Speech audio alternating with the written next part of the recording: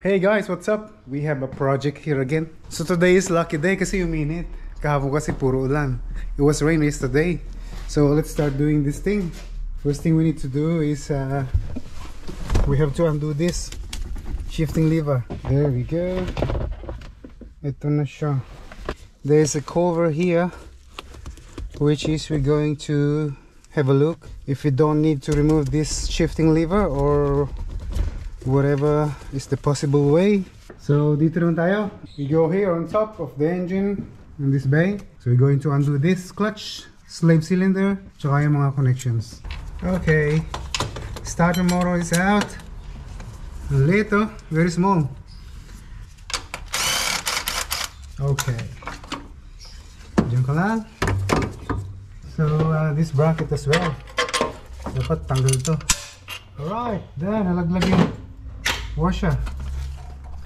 No more left sa clutch talaga. Alright guys, a bit clear here on top. So medyo clear na siya. And then lift natin yung car and then let's start the bottom. So guys, we have to drain the gearbox oil first para hindi tayo maggitata. Oh! Wow! It's tight! Wait! Oh! Yun! Walang matigas na tinapay sa mainit na kape. There we go. Oh, nice oil. Yun.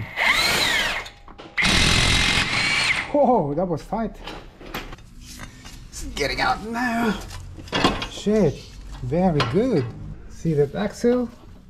There is no shortcut, so we have to undo this exhaust. Let's undo this one here. Alright. Perfect. Oops. Hindi siya perfect. Nakasabit. Oh!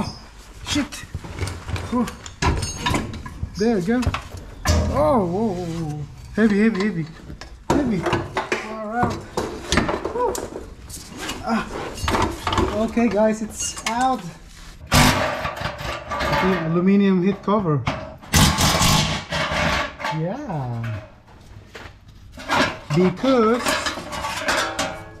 Because we need to undo this tail shaft.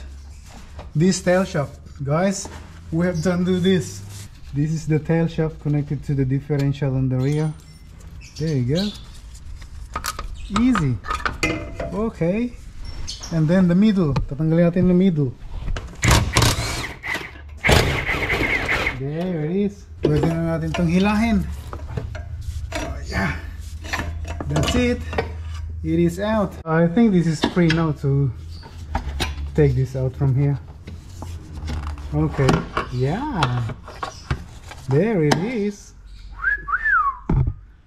Ito na. Maluwag na ng konti. So this is how we remove our CV.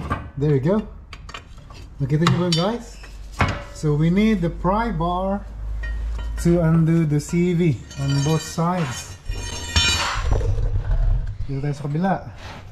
Ito naman, i-pry lang natin dito sa kabila. Ah, you know, tanggal. There it is. Alright, it's off. Oh yeah.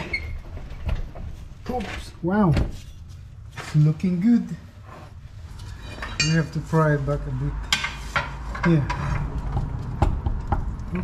There it is. There it is. Whoops.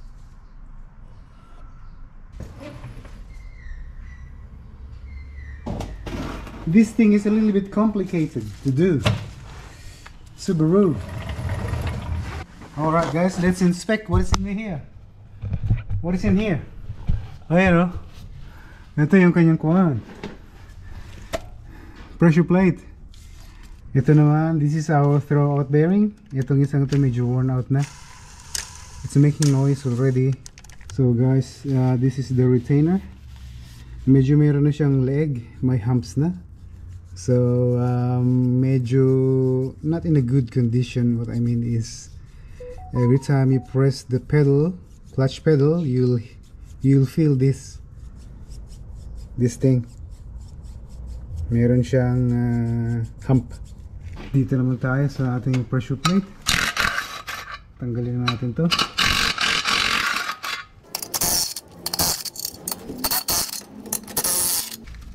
Okay, may dowel pin ba to? Oh yeah, it has 1, 2, 3 dowel pins. I-pry natin dito. Alright. Oh, perfect. Maganda pa yung clutch. May problema lang kasi yung retainer. Meron na siyang neck. So, wala siyang crack. Yung flywheel has no crack whatsoever. I think we have just to deglaze this. Patanggalin natin itong makintab. Radio. Magpapalit tayo ng pilot bearing. We are going to replace the pilot bearing as well, guys. There it is. So guys, this is our new clutch. This is a sport stuff clutch kit. Super heavy duty. Ito yung kanyang pressure plate. So meron tayo dito ng throwout bearing and yung pilot at saka ito yung pinakang clutch disc niya. Wow, sports heavy duty. Yeah, made in Japan. It's like newly machined, guys. Lagyan natin to pilot bearing. Ang liit, too small. There it is. Liyahin pa natin ng konti. It's like newly machined. Very nice. Let's put a little bit of grease here and there. Yan. Okay. Lagyan na natin to. Meron talaga, oh. Ramdam, oh. You can feel it. Alright, what can we do? It is what it is. Twist mo siya pa ganun. Okay. So it should be both sides. There you go.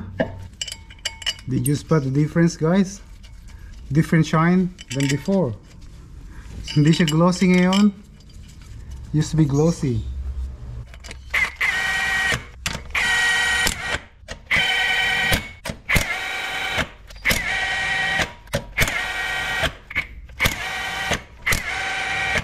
Alright, bigyan natin ng torque. So bigyan natin ng 20 pesos and 20 centavos. Yawn! Yun pa. Yan na. Alright. 3 more left. Yun pa. Isa na lang. Alright. Okay guys. We are done. Securing this flywheel. Ulitin natin. Baka may mamiss tayo. Right. Alright. Surely no miss at all. Everything is tightened perfectly. Here the dummy shaft, which is included in the kit, but it's a little bit loose. So we're going to wrap a little bit of this electrical tape. Ayan na. So that wala siyang alog. Yun! Perfect. See guys, there's no shaking or something. No gap at all. So we're going to put it now. Yan ang ating dummy shaft. Where's the hole? I can't see the hole. There you go. And then our pressure plate. So this is the pressure plate. Wow. Heavy duty.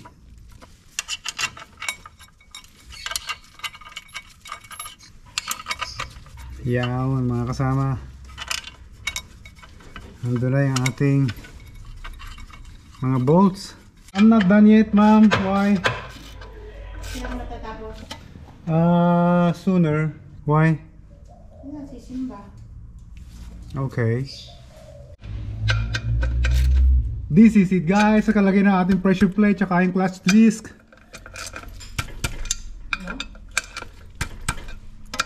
I am talking to myself and to my subscriber, Mama.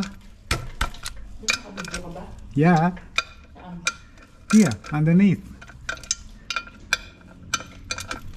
Alright guys, tanggalin ko na itong dummy shaft. Woohoo! Wow, center oh.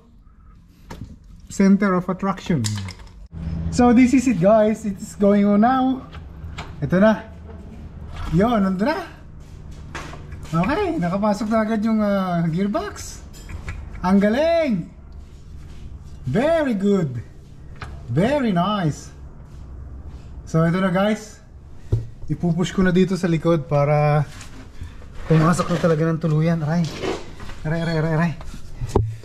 You know, naka-lined up na rin sa kabila as well. So let's do this now. So ito na guys, the gearbox is in. So lahat ng parts na nandito sa kapaligiran, itong lahat ng to, all these parts should go in already. Isa-isahin natin itong mga parts ito. We've just finished the other side. So dito naman tayo.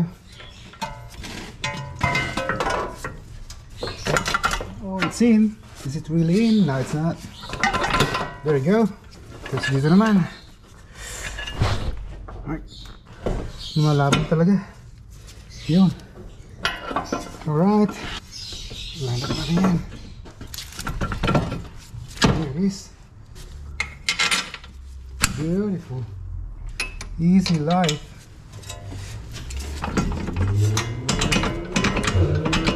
Yum. It's in.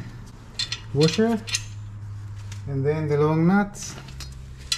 Yan. Ganyan. Okay. Higpitin na natin.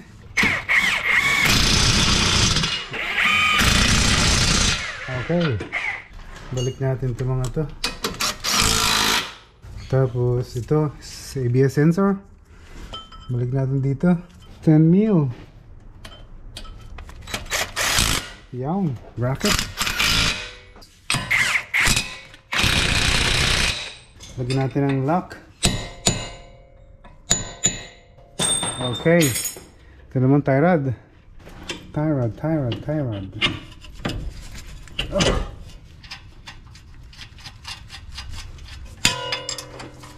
Oops. Yan. Lagyan natin ang split pins. Done. Okay na guys. Secure na. It is secure. Alrighty. So inspections. Maglalagay na tayo ng gearbox oil. 75 W85. So kailangan natin ng 2 liters dito. So guys, this is it. Tapos na tayo. So naibalik ko na lahat. At titingnan natin kung maganda yung ating clutch na inilagay. So yun na nga guys, this is it na. Tapos na tayo. Hindi ko na ni-road test. I did not road test outside because it's too late now.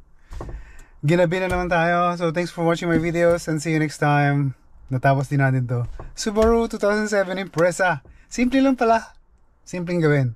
Kayang-kaya nyo rin. I'll see you next time.